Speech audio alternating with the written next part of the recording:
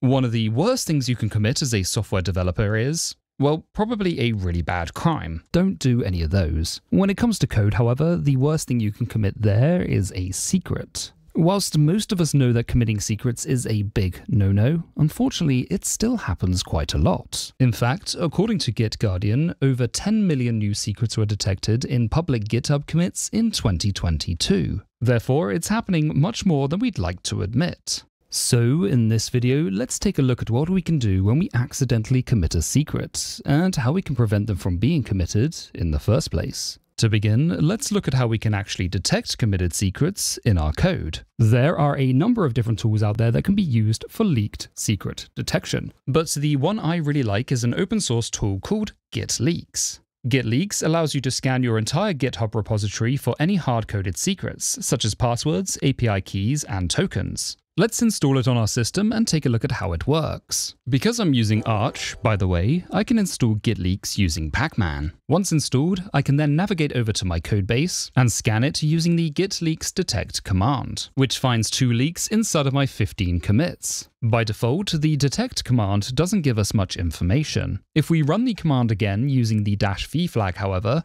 this time we're provided a lot more information about the leaks. The first of which is a token for accessing Slack, which has been detected in the file notify/slack on line 11. The output also gives us some further information about the commit where this leak was first detected, such as the commit hash, the commit author, and the date. The second leak was an arbitrary cache password found in the file app.go, which was detected in a different commit hash. What's interesting about this secret is it was actually resolved in a later commit, and is no longer present inside of our current Git head. However, the password still exists inside of the Git history, which means it has leaked. As you can tell, using a tool such as Git Leaks is really useful for detecting committed secrets in your codebase. The tool itself provides a number of other features and also integrates with CI/CD such as GitHub Actions, which can enable you to automate the detection of leaked secrets. If you're interested more in Git Leaks, then let me know in the comments down below and I'll dedicate a whole video to it.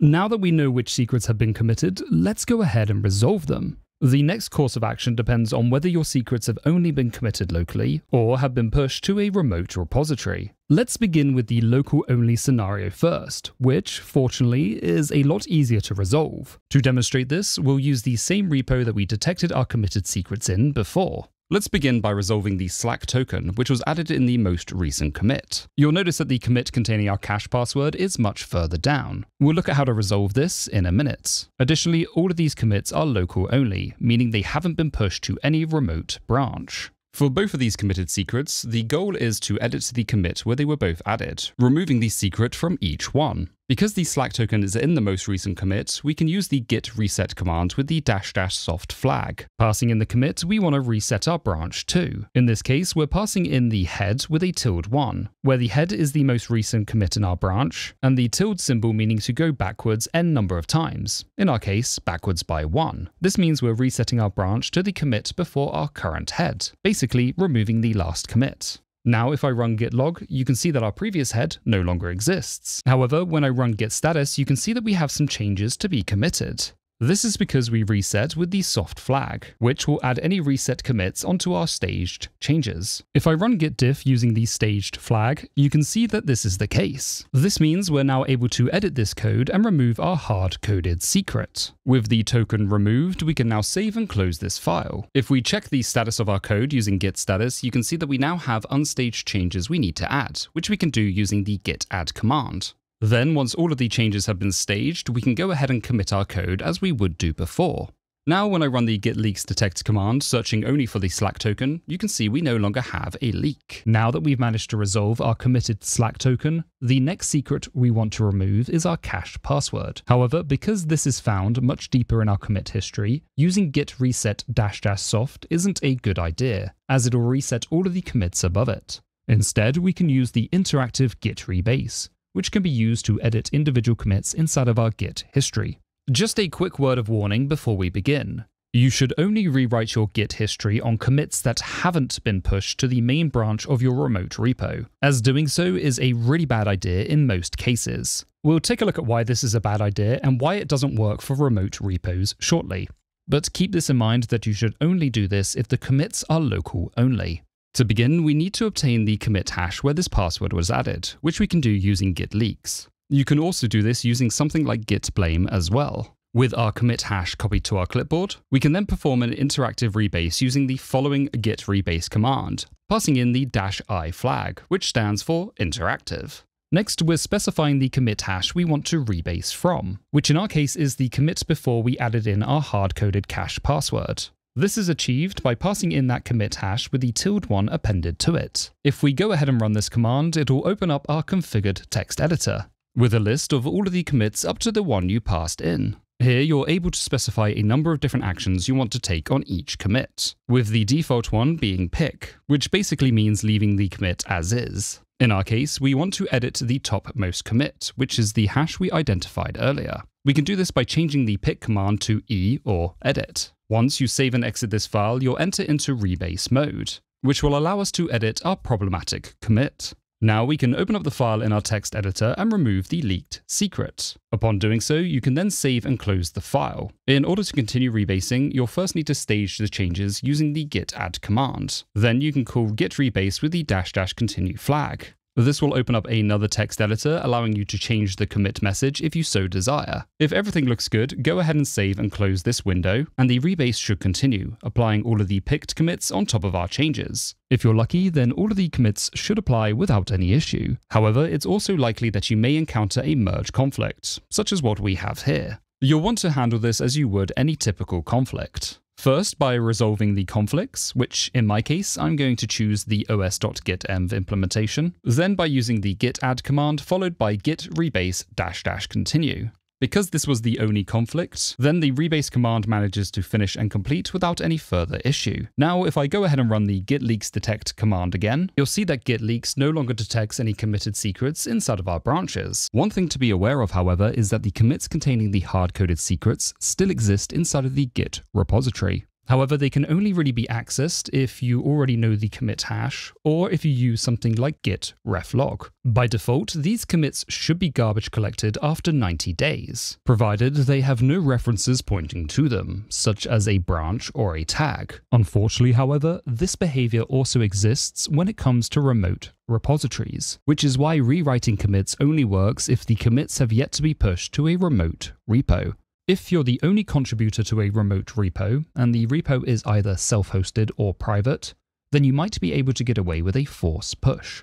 Although this can be a rather destructive action, and these commits will still be accessible until they are garbage collected. To show what I mean, I've set up a remote repository, which has our original main branch with the commits containing our hard-coded secrets. I'm going to go ahead and update this branch using the force with lease flag. Before I continue, just a little disclaimer. Don't do this at home. Force pushing your main branch is usually a bad idea, so please don't do this unless you know what you're doing. In our case, we're doing this to show that it doesn't work for resolving secrets. For example, if I now use the following git fetch command, I can pull down the commit containing our hard-coded cache password into another branch called bad commit. Then if I check out this branch and run the following command to search for the cache password, you can see the hard-coded value still exists. Therefore, if the remote repository is able to be accessed by anyone else, or even worse, it's a public repo, then those secrets should be considered compromised, and the course of action is going to be rather different. Typically, the first step in this situation is to perform an investigation, which is used to understand the severity of the leak, determining things such as the services that have been affected, whether or not the secret has been used in an unauthorized way, and the level of permissions associated with it. Additionally, if the leaked credential is part of a company's codebase, then there may be additional steps or actions that need to take place according to that company's policies. Although personally, I haven't seen many companies have a policy in place for a leaked secret. Typically, when an investigation is concluded, the next step is to rotate the secret, which can either be done with or without downtime. This decision on whether or not to incur downtime usually comes off the back of the results of the investigation. If the severity of the leak isn't too bad, then downtime can be avoided.